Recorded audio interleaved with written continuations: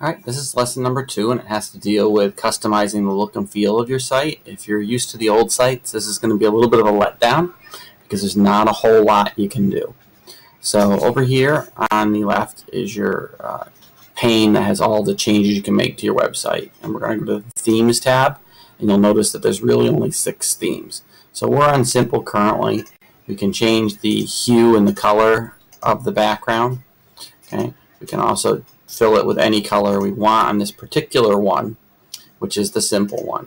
You have a choice of only 3 styles of font on your title and on your page: light, classic, and heavy. So you can choose those. As you go down and you switch to the different styles, you'll notice there's different choices. Like the Aristotle, you only have these, oh no, there is a fill one there now. Okay, and that's only to fill that line underneath the title.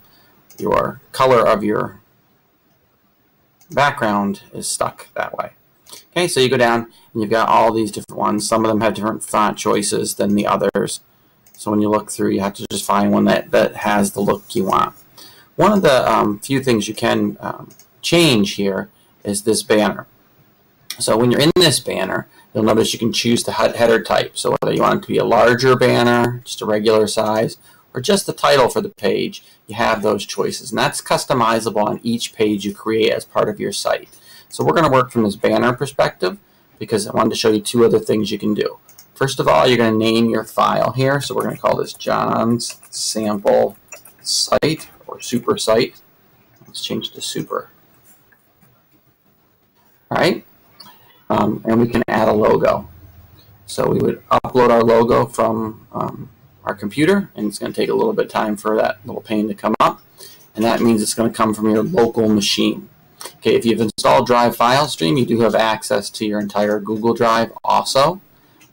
So in this case, I'm going to navigate to the Shen resources and inside Shen, and I'm going to go into the Shen logos folder, and I'm going to pick the SIL Innovative Learning logo. Okay.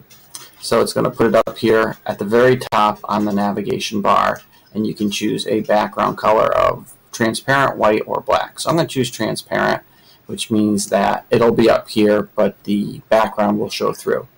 So now I can click Change Image here to change this geometric design. When I click it, I can select from a library of Google ones, and you can see there's quite a few of them. Some of them are basic color blocking, so they're not too bad. So I'll choose this one. It looks like a chalkboard with some math on it.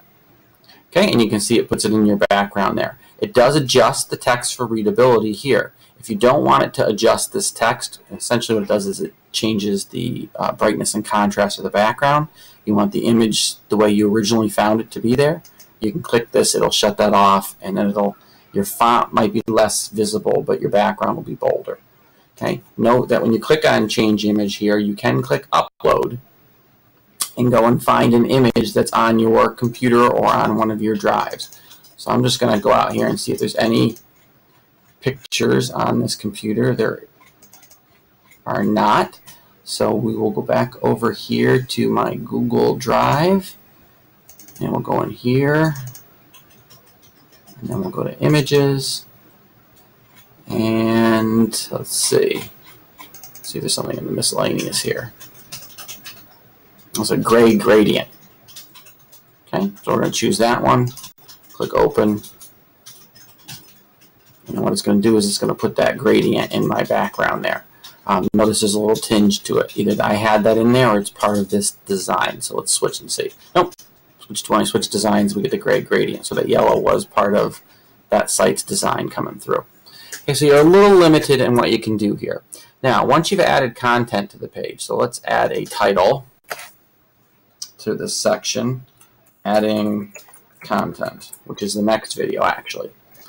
But I wanted to show you this because it has to do with this section, which is on styling your pages. So if you click on this, when it comes to this section, you can choose to make it regular, emphasis 1 or emphasis 2 on that section heading. Okay, but you can also fill with an image and select from that library again.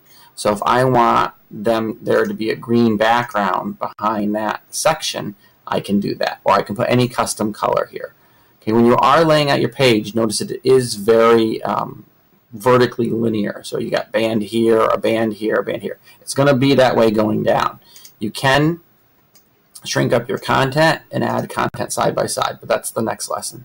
So in terms of color and stylizing your website, those are really the only features you had. You can do a little bit in the banner, and then every content pane you add going down, you can change the background of it. All right, so customizing your page colors and themes.